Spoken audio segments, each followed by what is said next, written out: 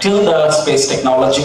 When we did the Mars mission, even the Kailash Satyarthi came in, Narayan Murthy Saab and all that, and they acknowledged how we can able to deploy it in the first shot into the orbit, because the algorithms, the know-how, the critical thing that we did, and you'll be surprised, it was kept very well secret, because India has, even if I do publish and talk much, and next door my people in Europe or in America, they start putting us the restriction. So I'll tell you about that. It's so difficult.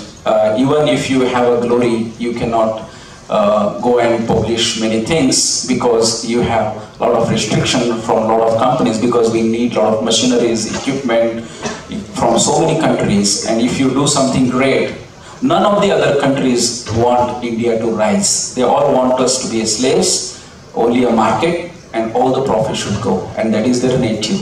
And we Indians, we don't understand this. And we think that if we are not going to stand on our own feet or become indigenized and prosper, nobody is going to help us.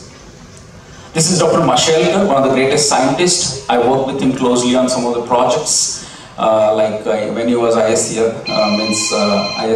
head and NEL head, and we indigenized a lot of aviation stuff. Some of this technology about the Mars mission and the acknowledgement from even ISRO over here. This is the ISRO team.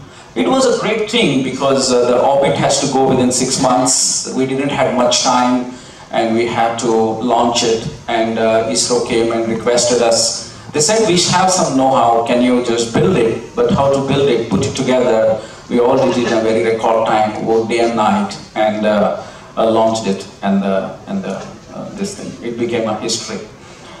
Like in one of your slide of principle of